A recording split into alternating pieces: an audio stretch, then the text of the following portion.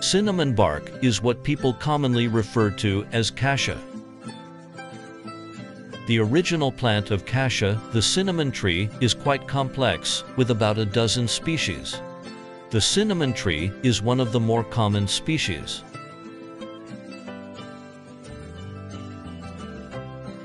Cinnamon bark and tender branches are traditional Chinese medicinal materials. The extracted essential oil is commonly used as a fragrance in food, cosmetics, and daily products. It is also used as a seasoning and is one of the components of 5-spice powder. It is one of the earliest spices used by humans.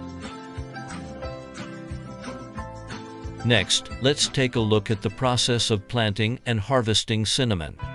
Cinnamon is mostly cultivated artificially and primarily propagated by seeds. Cinnamon flowers have a strong cinnamon aroma, and the seeds are dark red or purple. Cinnamon has a strong sprouting ability and, if managed well, can regenerate for more than 5 generations.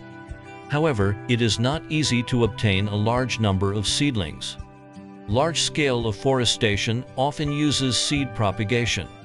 Mature cinnamon trees prefer sunlight, but seedlings are shade-tolerant and need shading.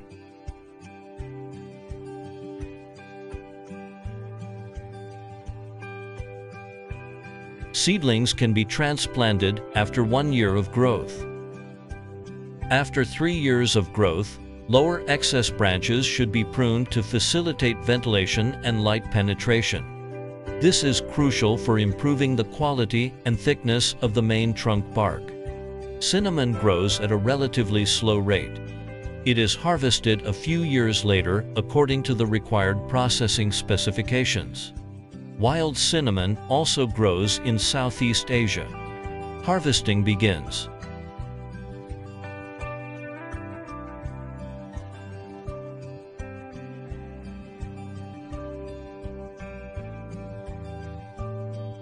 The outer bark is scraped off.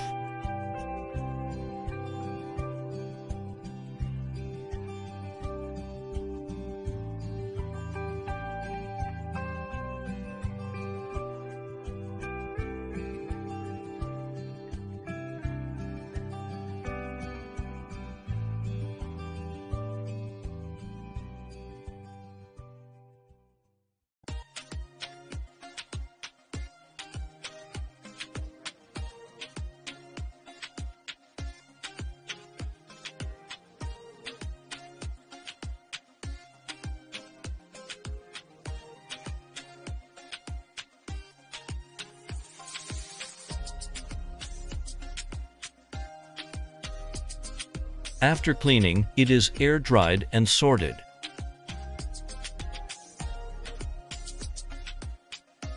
It is then cut into sections.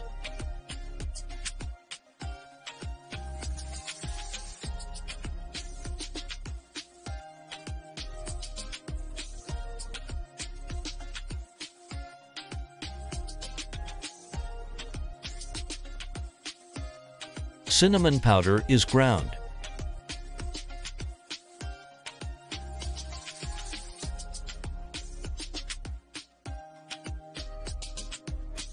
Packaging is done.